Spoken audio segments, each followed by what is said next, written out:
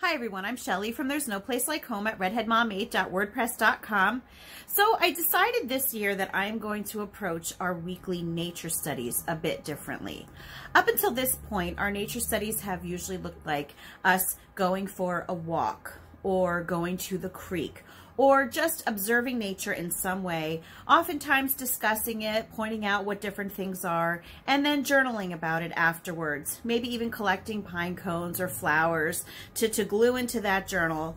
But what I really started to feel convicted about lately is the fact that I want my own children to have the ability to grow their own food when they are older.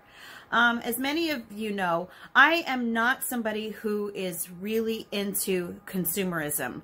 I think that it is one of the biggest downfalls of our society. And so I really want to instill in my children the knowledge and the skills to be self-sustaining. Now, I'm going to tell you that I was never taught these things growing up. My parents didn't have a garden. They didn't have a flower garden or a vegetable garden. So I was never taught the things that I wish I would have so that I could do these things. So to be honest, I'm going to be learning right alongside my kids.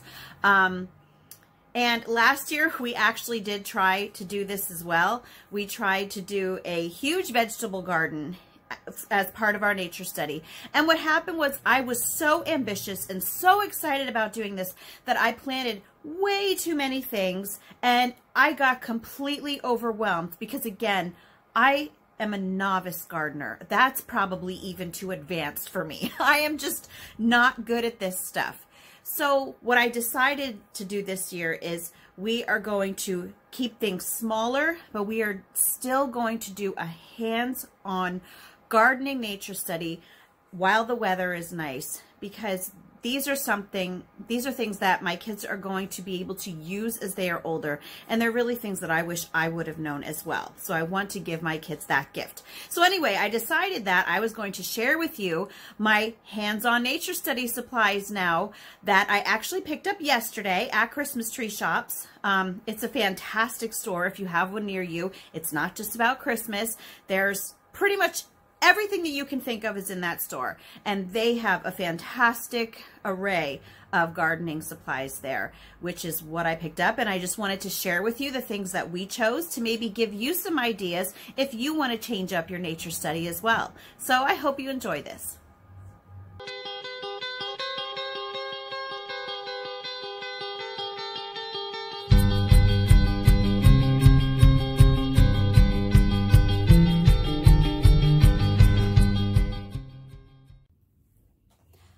So I just wanted to show you some of the nature study supplies that I picked up yesterday. And this really looks very different from what our nature study supplies usually look like. Our nature study supplies usually consist of things like fishing poles that my kids have very often fashioned themselves. We have binoculars, we have magnifying glasses. And so our nature studies have always been mainly about going out and observing things in nature, going to the creek, going for walks, coming back and journaling about it.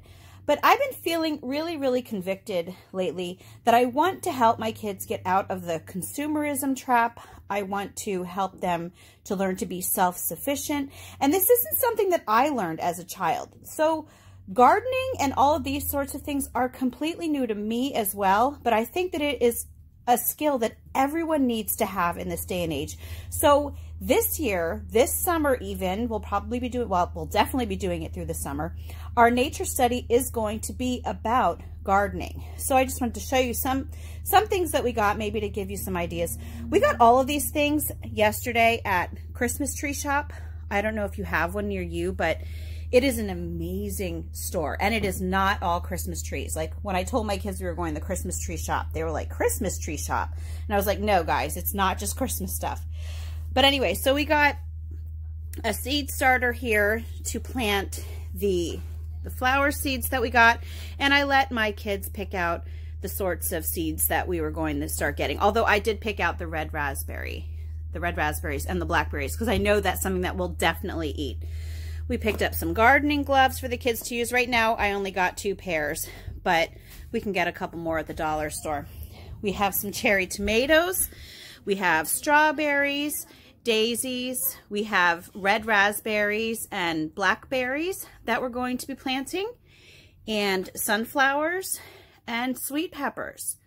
And so, yeah, I'm hoping that this works out for us. Last year, we did a huge vegetable garden, which turned out to be a disaster because, as I mentioned, I was never taught gardening. I was never taught self-sustaining lifestyle skills.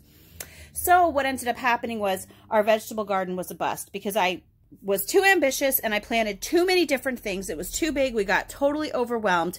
And the only thing we ever really got out of it was some potatoes and corn. And that was it. So we're going to do it small this year. We're going to start small. And hopefully I'm going to instill in my kids the desire to, you know, take care of themselves and not depend so much on stores. So anyway, that's all that I have for you today. If you like this video, give it a thumbs up. If you haven't subscribed yet and would like to hear more of what I have to say, I would love if you would do that. If you have any questions or comments, you can either leave one down below. If my comments are still disabled at this point, you can always head on over to Instagram. I will have the link in my description box for my Instagram account. And you can leave a comment there or even suggestions on other things that we can do gardening-wise for our nature study. And if you like my work, you can check out my Patreon page and see what rewards I have for my patrons there. And I hope you have a great day.